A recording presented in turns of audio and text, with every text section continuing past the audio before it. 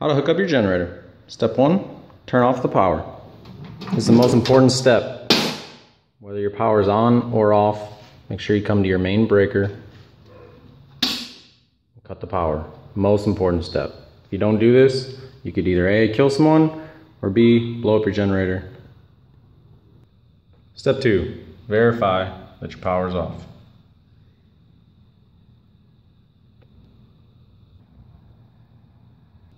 Step 3, buy a double 30 amp breaker, hook in your 2 hots, one to each breaker. Make sure that it's hooked up to your generator on the separate phases. Step 4, take your breaker, connect it to your main panel.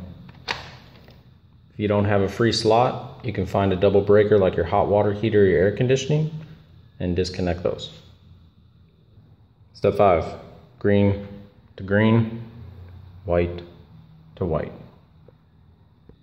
Step 6, the breaker that you installed with the generator hooked up, make sure it's turned off.